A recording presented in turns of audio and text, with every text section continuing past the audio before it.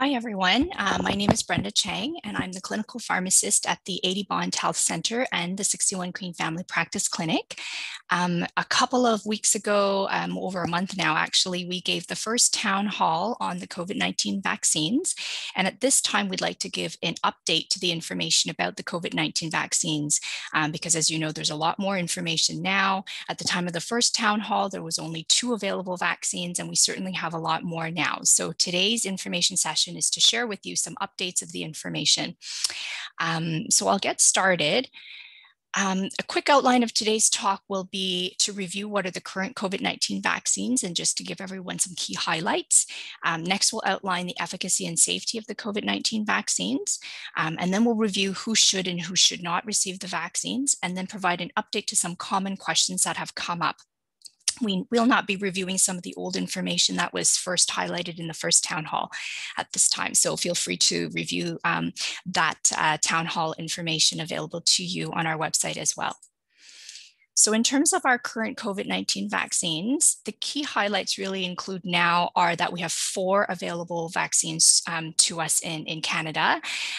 4 have been approved, although only 3 is available in terms of supply at this moment. And the first 2, as a reminder, are the mRNA vaccines. We have the Pfizer-BioNTech vaccine and the Moderna vaccines. And these 2 are both mRNA vaccines. And the mRNA stands for messenger RNA. And it's a single-stranded RNA that gives the coding for the coronavirus spike protein to be made. And that protein is very important for the virus to find our cells and attach it and enter our cells. So the mRNA is placed inside a lipid nanoparticle, and that's how the vaccine gets into our body. Next, we have the viral vector vaccines. So these are a slightly different type of vaccines. We have the AstraZeneca vaccine, which is a 2-dose vaccine, similar to the mRNA ones, which is a 2-dose vaccine. And we have the Janssen Johnson & Johnson 1-dose vaccine. These are both viral vector vaccines. As previously mentioned, the genetic code for the coronavirus spike protein is carried by a safe and non-replicating virus to teach our body to recognize it. So the key is that these are not replicating viral vectors. They do not produce infection in us, and they are not live vaccines.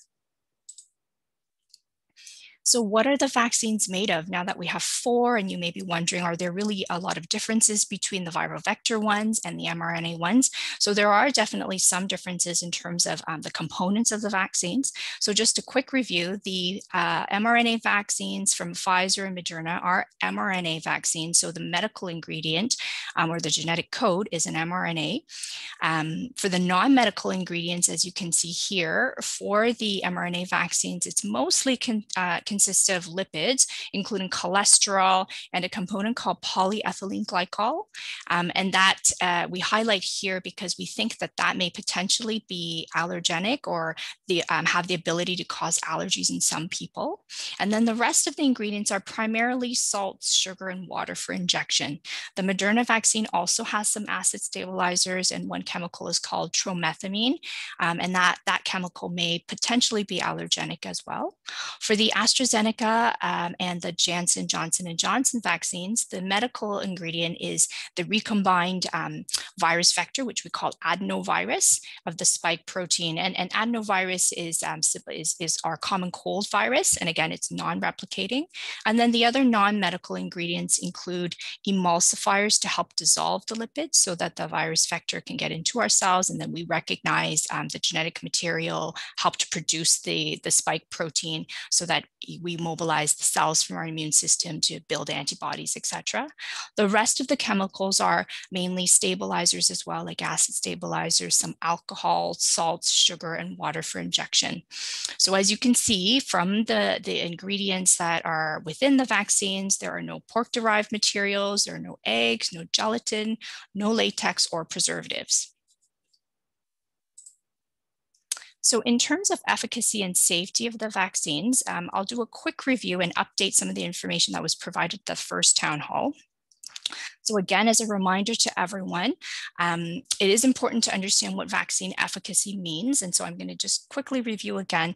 If we're looking at what vaccine efficacy means, we are really comparing people who've received the vaccine to a group of people who have not received the vaccine. And you can see here, a vaccine efficacy of 80% really means that if we took 5 people and vaccinated them and then compare them to another 5 people who've not received the vaccine, 4 out of the 5 who received vaccine would be protected from getting illness or getting sick. So that's what that means. And so certainly that's important because, the higher the efficacy obviously means the higher the protection for someone. And in terms of what we now know about the efficacy data from all of the vaccines, I'm going to highlight some of the key points to really show you what it means, because you may hear in the media different numbers and may be confused in terms of what that means. So for the studies that were originally done for all of these vaccines, they looked at people getting symptomatic COVID-19 disease, and the efficacy for the Pfizer and Moderna vaccine about 7 days or 14 days after receiving the second dose, so the full vaccine series, was about 94 to 95%. So definitely very good efficacy in that regard for symptomatic disease. For the AstraZeneca and the Johnson & Johnson vaccine, it's about 60 to 70% roughly after receiving the second dose, roughly about 2 weeks afterwards.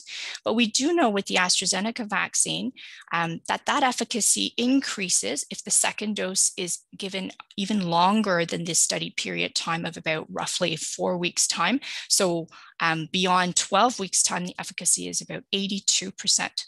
We also now have more recent data coming out from the US trial. So the original AstraZeneca trial was not done in the US, it was mostly in the UK and in Brazil as well. So the data that we're seeing now from the US trial, including those over the age of 65, is really showing us that the efficacy is about 80% or 79%. So for symptomatic disease, also very good. But really the key highlight is that for all 4 of the vaccines, they really do prevent severe disease. And what we mean by severe disease is the patients who present with needing to be hospitalized or even death. So severe disease, all 4 vaccines have excellent efficacy, and the reported efficacy is somewhere between 75 to 100%. And for the AstraZeneca one, the new US data also shows it's 100% efficacy. So we do know that they are excellent in terms of preventing severe disease. In terms of efficacy after a first dose, we also do have this data. It's not applicable to the Johnson & Johnson vaccine just because it is only a 1-dose vaccine, but for the 3 other vaccines that we have, we know that after 1 dose, about 2 weeks after just the first dose, the mRNA vaccines is about a 92% efficacy. And for the AstraZeneca, it is about a 71% efficacy after about 22 days, 21 days, so about 3 weeks after. So we know that even after 1 dose, we get really good protection from the vaccines themselves. So what does it mean in the real world? So for the first town hall, I did highlight some information also from the real world. And we took the case of Israel as an example because in Israel, many vaccines have already been given. And we were seeing some good data as a result of what happened after giving most of the population there the vaccine. And so just a quick review, what we know from the real world data, and not just in a clinical trial setting, is that after we started vaccinating people, we really saw that new positive cases started to decline there, and particularly in the older individuals. We also saw some declines in moderate and severe hospitalizations, which really points to the fact that the vaccines are helpful for preventing severe disease, and that's really important. What I'm adding here is that we now also have additional data really to look at death due to COVID-19. And you can see on this graph over here on this side, that based on real world data of more than 1 million individuals, the estimated effectiveness in preventing death from COVID-19 was about 72% with the Pfizer vaccine. So really, really important that we look at this data, because the vaccines do prevent death, and we have real world data to show that now. So how do the vaccines compare to other vaccines? This is just to really highlight compared to the other vaccines that we have currently, including like polio, our MMR vaccines. The mRNA vaccines are really up there with some of the very highly effective vaccines. But the AstraZeneca vaccine, based on cumulative data of all we've talked about, roughly around 70 to about 80% vaccine efficacy, it is up there as well. We highlight here also the influenza or flu vaccine being 44%. I would say this is a little bit low, but this is an average of different seasons. Every year it is a little bit different. And we do know that the flu vaccine varies somewhere between about 40 to 60% efficacy. So the coronavirus vaccines that we have are highly effective based on this information. And again, overall effectiveness really depends on how many people get vaccinated. And it has been estimated that we need about 40 to 90% vaccination of our population to really achieve herd immunity. So this is just a diagram to show you that the blue person here is the vaccinated person. And if we have more people vaccinated, even if there is someone who is infected in the community, the spread is not that quick if we have lots of people that are vaccinated. So for example, here, the bottom graph, you see 3 people vaccinated, spread from or transmission of the disease is much lower because majority of the people are already protected. So the virus has nowhere to go, nowhere to replicate. And the way viruses work is that they do need a host in order to reproduce themselves and spread. So if most people are vaccinated and protected, it is very hard for them to spread. And really to highlight whether there are side effects, and certainly there are, as with other vaccines, side effects can occur. Side effects are observed in the clinical trials to be mostly mild to moderate and did not pose a health risk. And most did occur within the first few days, 1 to 3 days. For the mRNA vaccine, side effects were more frequent after the second dose and were more frequent in the younger population between 18 to 64. For the viral vector vaccine, side effects were less frequent after the second dose. So here's sort of a summary of all of the different side effects that were reported. And as you can see here, I've highlighted for everyone that locally pain is probably the most commonly observed side effect, pain at the injection site, and that occurs for all 4 vaccines. And then systemically, which are side effects that occur throughout our body, headache, fatigue, and muscle pain are the most common. As you can see here, for the AstraZeneca, Johnson & Johnson vaccine, they occur as well, but maybe to just a slightly smaller degree than the mRNA vaccines. But certainly these are all side effects that can occur very commonly with the vaccines. More importantly, though, is, sometimes we focus a lot on side effects and we're worried about the side effects, but reports to Health Canada around the adverse effects really show us that we have not noted any safety signals. So you can see here, at this time, Health Canada reports no safety signals, and this data was updated as of March 26th. In terms of all of the doses that we've given, which at the bottom right corner, you'll see we have given close to 5 million doses. The number of serious adverse effects is 384. So that is in terms of a percentage, about 0.008% of all doses administered. So really, really small amount of serious adverse effect reported based on the number of doses that have been given. So that's just to highlight for you that while we do see side effects, the common ones are mild, non-significant, and they go away. And so, as with other vaccines, this does occur, but it is not a serious concern for most people. So in terms of who should and who should not get the vaccine, I'm just going to quickly review. This information hasn't really changed very much, but I'll highlight some information for the new vaccines as well. So as you can see here, the authorized age group is listed for all the 4 vaccines, primarily above 18 years of age, with the exception of the Pfizer vaccine, which is over 16 years of age. The bottom part of this chart really shows you that the original study participants included these types of people or individuals. And so the age range is quite broad for all the studies, as you can see, somewhere between 16 or 18 all the way into the 80s 80s, 90s, and 100 years of age. There was a good proportion of people who were in the older age group. The AstraZeneca vaccines originally didn't include very many people in the older age group. So you can see here that it was about 7% in the UK study and 3% in the Brazil study, but they have gone on to do the US study, and that study did include 20%. Lots of people of different diversity were included in all three studies, as you can see here, including the AstraZeneca one in the US trial.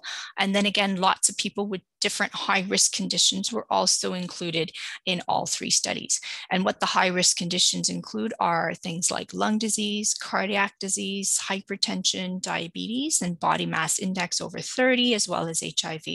So the studies did include a wide variety of different participants at this time of the clinical trials. So in terms of who should not get the vaccine, there are really only two reasons why you should not receive the COVID-19 vaccines. And they are: one, if you're not in the authorized age group, and two, if you have previously had a severe or immediate allergic reaction to any of the ingredient to any of the COVID-19 vaccines. And so earlier I was pointing out some of the components of the vaccine, highlighting which components we think may be potentially allergenic for some people. And the two main ones are the polyethylene glycol and the polysorbate. Note that those with a history of allergies are not more likely to experience an allergic reaction to the vaccine. And we are offering a waiting period of 30 minutes to those with a history of severe allergies. So even if you have, like, let's say a peanut allergy or a shellfish allergy, you are not more likely to get an allergic reaction to any of the vaccines, and you should be able to safely receive the vaccine. As a precautionary measure, we do advise people who are acutely ill to defer vaccination. One, because we don't know if you're ill because of the COVID-19 or some other reason. And then we also advise people who've recently had a different vaccine to wait 14 days before you receive the COVID-19 vaccine. And in terms of special populations, such as pregnancy, breastfeeding, children and adolescents, and those with autoimmune conditions or who are immunosuppressed either because of medications or disease, none of the guidelines have currently changed. We are saying that for the pregnancy, breastfeeding, and the autoimmune condition and immunosuppressed condition, that you may receive vaccine. In some conditions, you may need to have a verbal consent before you may receive the vaccine, but all of the experts are advising that you may receive the vaccine. For children at this time, like I said, the vaccines are authorized for above the age of 16. However, the Pfizer vaccine can be used in those who are 12 to 15 years of age, depending on the condition. So if they're high risk for getting disease, or if they are in a living condition that puts them at risk. We do know now that there is a lot more data coming out for these special populations, particularly in the pregnant and breastfeeding cohort, as well as in children. So we are hearing some data that Pfizer vaccine has excellent data for children. Right now, we're just waiting for more of this data to come out and to be shared. And as that happens, the vaccine guidelines will change, and hopefully we'll be able to hear more. So an update to the common questions that have come up since the last town hall that we gave are the following. And just a quick review, the last time we did give a presentation that included answers to some of these questions, and I'm not going to review these in detail, but just as a reminder, what we said last time was that the vaccines were not rushed in any development. The vaccines do not merge with DNA, and this goes the same for the viral vector vaccines. They will not merge with our DNA. There are no dangerous ingredients to any of the vaccines, including the viral vector ones. You cannot get COVID-19 from the vaccine because none of them actually have live coronavirus in them. Can you still get COVID-19 after the vaccine? And the answer is yes, but very low risk based on the efficacy data that we're showing you. And then if you've already had COVID-19, you should still get the vaccine because we don't know how long the protection is from a natural infection that you have. So we want you to be protected. You do still need to wear a mask after vaccination because at this time, the public health guidelines haven't changed. We haven't had enough people vaccinated at this time to make sure that everyone is well protected. So those public health measures remain the same. The vaccines do not cause Bell's palsy, and the vaccines do not affect fertility. So in terms of new questions that have come up, I think the most talked about one is whether the AstraZeneca vaccine causes blood clots. And the answer is really that there were some reports in Europe that was coming out around a specific rare, very rare type of blood clotting condition called vaccine-induced prothrombotic thrombocytopenia, or we call it VIPIT. And this is a very rare specific type of blood clot that's related to an autoimmune response and has been associated with low platelets and seems to occur more frequently in younger women. We actually have not seen any cases in Canada, despite over 300,000 doses that we've given of the AstraZeneca vaccine. So our National Advisory Committee on Immunizations is being cautious and have made a recommendation to pause the use in those under 55 years of age due to the safety signals that were occurring in Europe. The vaccine itself is actually not associated with any increased risk in the overall risk of blood clots, and experts in thrombosis strongly recommend the vaccine for those who have either had a previous blood clot or who are on blood thinners.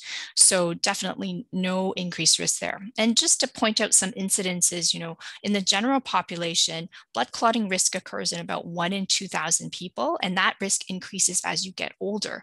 For the case of VIPIT, the estimated incidence is somewhere from 1 in maybe about 100 to 125,000 to 1 in a million.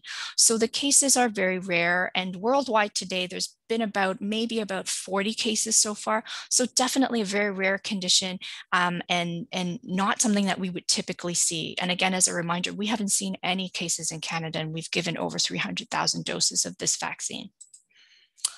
The next question that has come up is, why are we delaying the second dose to 4 months, and how do we know the vaccine will still be effective? And so a lot of factors go into this decision, but in an effort to vaccinate as many people as quickly as possible, cities and countries around the world are making a decision to extend the interval between doses. We do have good evidence to suggest that the vaccines are highly effective against symptomatic and severe COVID-19, even after just the first dose, like what I've highlighted before. And that includes the older population. And over time, that efficacy may wane a bit, but keep in mind that you are still protected to some degree compared to someone who's not received any vaccine at all. So someone never getting a vaccine dose at all is at 0% efficacy, right? So therefore, the National Advisory Committee on Immunizations feel that a rapid vaccination with a first dose will have the greatest benefit for all, because then we can protect as many people as possible, limit the ability to spread the disease, and try to protect as many people that way. So this decision is being reviewed, and recommendations may change. And so at this time, while some people may have their second dose booked for 4 months later, that may change. So we will wait to see what the guidelines say and what the experts on our immunization committee tell us. But that's the reason. Another question that's come up, and we did address this last time as well, although there was only 2 vaccines, but now that we have 4, we should look at it again, is whether one vaccine is better than another. And so to point out again, we've actually never compared the vaccines against each other. They were always in a trial compared to placebo, or someone who didn't get the vaccine or got a placebo dose of a vaccine. So we don't have information to really compare them, but we do know that all of the currently available ones are highly effective for severe disease, like I mentioned before, in terms of preventing hospitalizations and death. So that is really the key, is that they're all highly effective, and any one of them can do the job that we want them to do. And do the vaccines prevent transmission of the virus? So I talked a bit about this the last town hall as well, but we are starting to see some emerging information about how the vaccines can prevent transmission, which is a good sign. So original studies for all 4 of the vaccines mainly looked at infections with symptoms or severe infection, and they didn't really look at people who had asymptomatic disease. But we are seeing some data that the transmission may also be prevented, or there's less transmission with the use of the vaccine. So this is really important. However, someone who is vaccinated may still possibly get asymptomatic disease or become infected without showing any symptoms and transmit the disease unknowingly. So at this time, since the vaccines are not completely 100% effective, we advise everyone to still follow all public health guidelines for social distancing, masking, frequent hand washing until we really know more and until more people are vaccinated. And will these vaccines work on the new variants? So certainly you'll hear now a lot more in the media about variants of concern. And in Ontario, we are seeing a lot of the UK variant. And so the variants are really viruses that have developed mutations, either that make them easier to transmit and pass on the disease, or easier to evade the ability of our vaccines to work. But so far, there is no evidence that shows the vaccines will not work at all for the variants.